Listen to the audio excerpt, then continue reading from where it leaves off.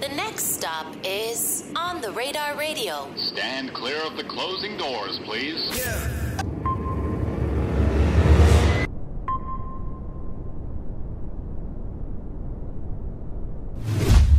Sir.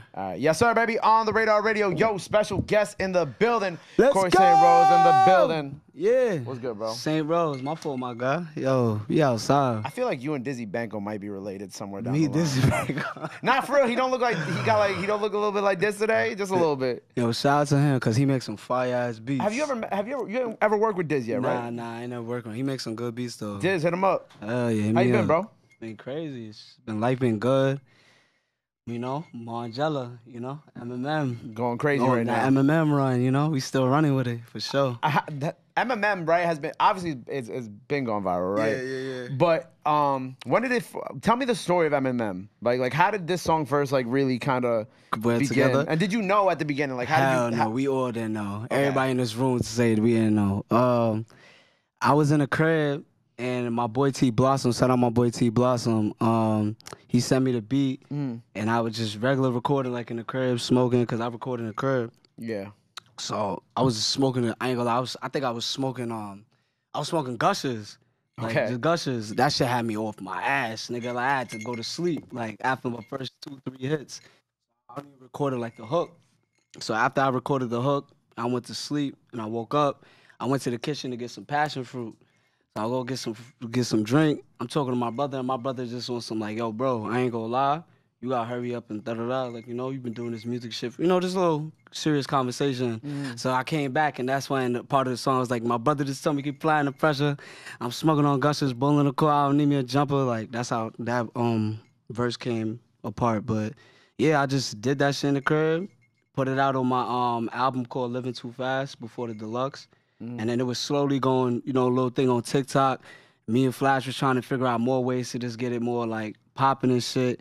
And then we just started hitting the road. As soon as we started hitting the road, that's when the song started catching on to the point that I flipped and arrow went to hop on it. Shout out again to my boy Flash. And, yeah, after that, it was just his history. That's sure. fire. And it's because, like, I feel like we haven't also heard from Flip in a while. Yeah, for so sure. it's cool how, like, that record kind of helped, like, reinvigorate, like, the conversation around Flip as well as yourself. Hell yeah. He went crazy on that verse. When was, like, did you first notice that it was kind of, like, moving like that? The original or the remix?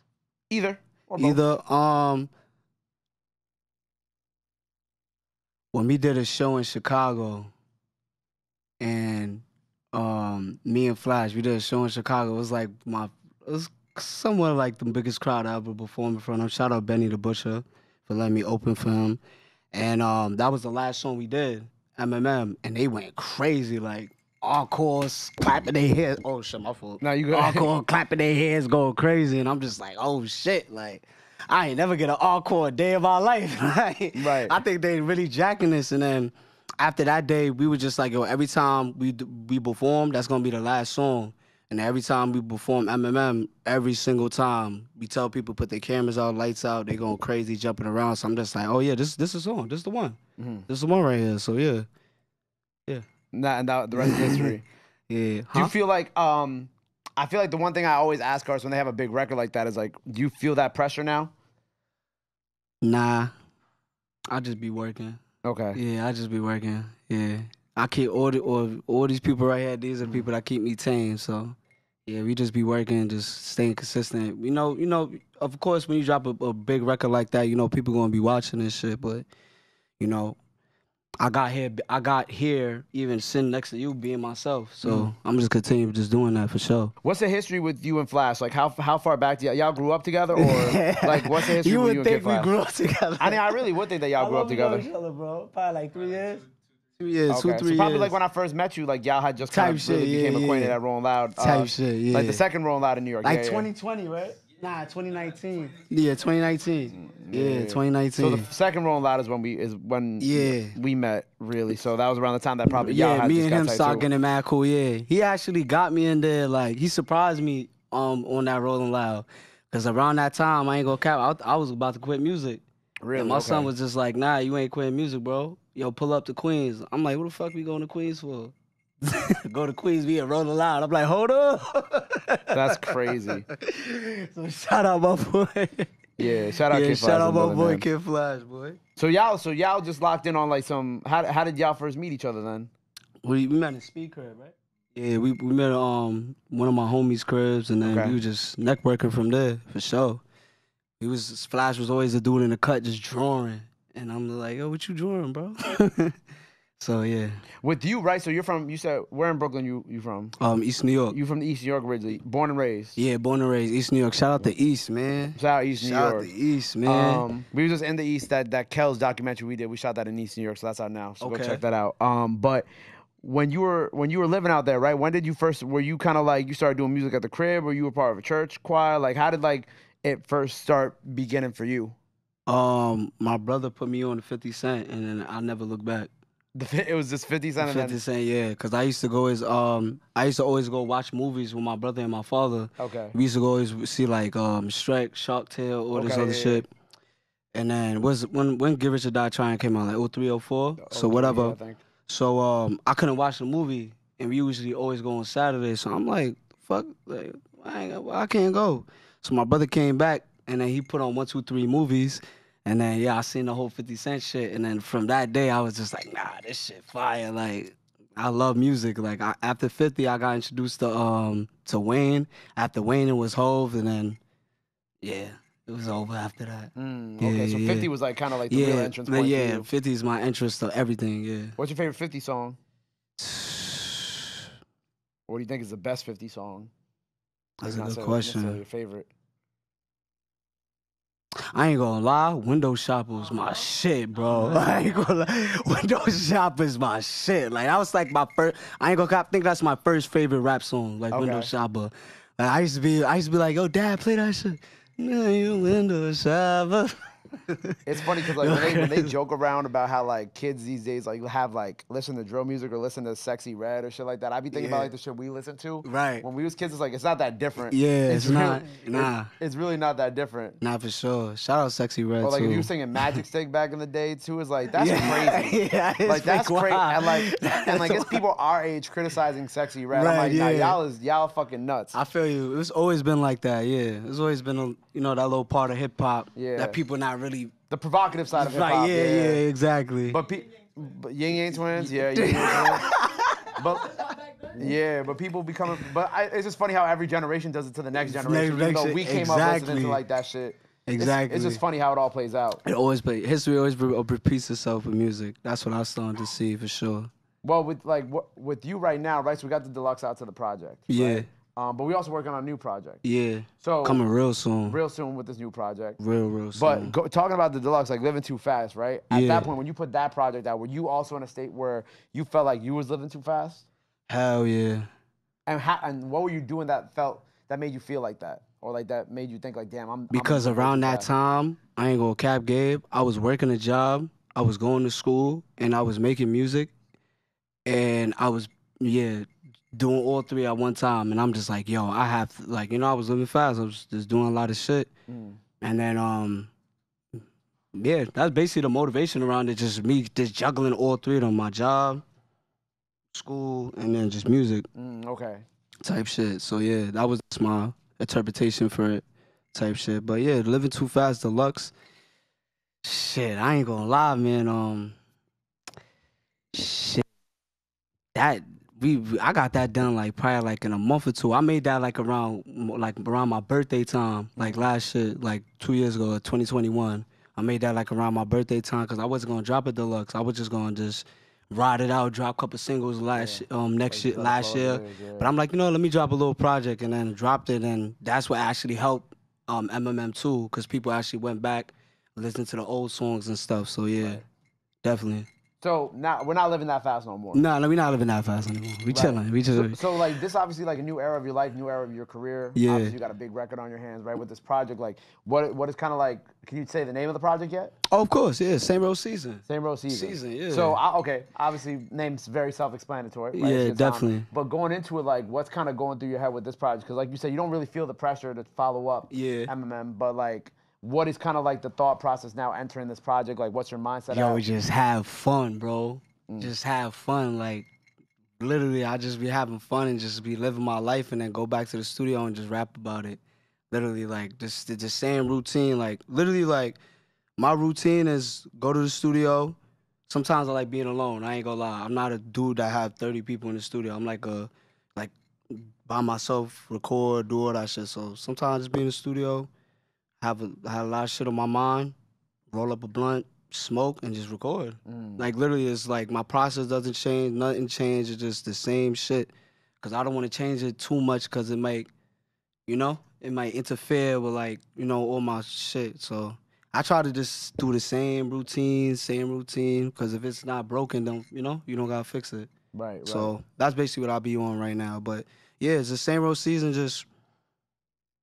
I'm just trying to let people know I'm him, and it's time. Like, I've been rapping for mad long. I've been putting in pain, this pressure for so long. But, I finally get my recognition. But, I'm just trying to just amp it up just a little bit. You know what I'm saying? East New York finest, for real, for real. Honestly, I feel like I'm top 5 in the East right now, in my opinion. You know what I'm saying?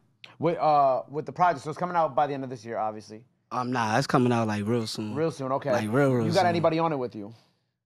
Yeah. You might as well say it, bro. I'm going to put this out at the beginning of the project. You might as well just say it. You got ATL Jacob on there. Tough, okay. Yeah, we got ATL Jacob producing on there. Producer, okay, not rapping, producing. No, producing, okay, yeah. Okay. We got Flash producing on there. Okay. I ain't gonna say too much. How'd you yeah. meet Jacobs? Jacob, actually, I did it through my boy DB. Oh, okay. Yeah, my son Devin put it together. DB is one of his, like, it's one of his artists, right? With his producers, yeah, he's one of his producers. And, yeah, he just sent me the record and I just got it done and shit. That's so, fire, yeah, I bro. appreciate DB for that, for real, Shout for out real. DB. He ain't even had to do that, for Shout real. out DB. Hell yeah, shout out my boy DB. So you got Jacobs on there, you got Flash, but you got any artists you got on there with you? Just say it, because I'm going to put this out like the We The Project. Nah, I don't got no artists. Just you. Yeah, just me right now. Just you, okay. Yeah, just me. With the project too, it's like, are you gonna follow it up with deluxe? You already have like that plan in mind also? Yeah, deluxe, singles, vlogs, features. You know what I'm saying? I just want to give people just me for this album. So, definitely look out for just great production, great bars, great turn up music, great music just to just chill and just listen to. So I think I try to, like, every project, I try to hit different pockets and different vibes. Like, sometimes, like, you ever listen to a project and it's just one sound straight. Yeah. I try not to do that. Like, I try to, like, introvert it a little bit. So I think this is my best version of that with this project. So I'm really excited just to, like, get it out and just see people's opinions on it for sure. Right. With I want to say, like, one of the most interesting things about your catalog too is the record that you have with Ant and Moxie. Like, that's such, like, an interesting, like, trio of people that I, like, would never have, like if you ask, like, if you're like, oh, if you show me that record, you're like, I got these 3 artists. I'm like, these are so Random, 3 yeah. different random artists to throw together on a record. What is the story behind that record? You talking about the Sam Silver record? Yeah.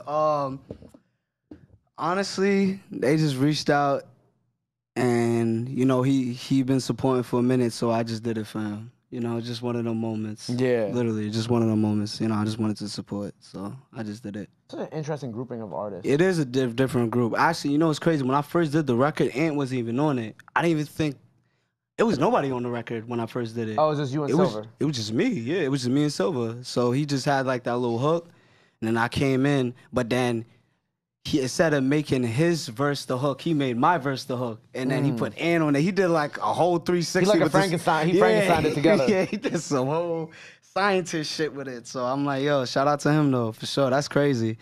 That's so crazy. Even my dad know that record. My dad was like, you got a record with ASAP, man? I'm like, how you know that? Does your dad tune into shit like that, or? To be honest, my pops, like, he heavily Afrobeat. Okay, I respect that. Reggae, Afrobeat. If he listens to the rapping, honestly, I don't know who he listens to on his downtime. I really don't. It's a climate right now. I hope he listens to me, But yeah, it's crazy because my dad, he is funny. He is funny. He the type to, like, he got his little Range Rover. He would drive, like, around the neighborhood, just blasting my music. Like, oh, that's what he does? Yeah, like, I remember when Margiela first came out, the remix. Yeah. Oh my God. Proud father. I was gonna say, like, does he like? Is he a fan of your music like that? Because he's talking about how much he likes Afrobeats and reggae. Yeah. He supports me. Like, he everything I drop, like, the probably 5-10 minutes after I put it on my gram. Yo, what's that song? Yo, I never heard this before. Yeah. Yo, why you don't drop that song I heard the other day? So he be on your ass about shit. He be on it. He be on it. But like, yeah, he supports OD. Like I said, when Margella first came out the remix, he literally was driving around blasting that song. I literally had people like, yo, I just seen your father. He was blasting Margella around the neighborhood. So, shout out Papa Rose, right? Yeah, shout out my boy. So we got St.Rose season on the way. That's coming very soon. Probably maybe by the time you're seeing this, coming this week. Make sure you go stream that. Go check that out. On the Radar freestyle out now. Go check that out. Before we get up out of here, right, and we let the people go watch that freestyle. Anything else you want to let the people know where they can follow you at? All that good stuff. Now is the time to do it. This camera on the right. Okay, follow me everywhere. Corey St.Rose, CREYST.Rose. Follow me. St.Rose season on the way.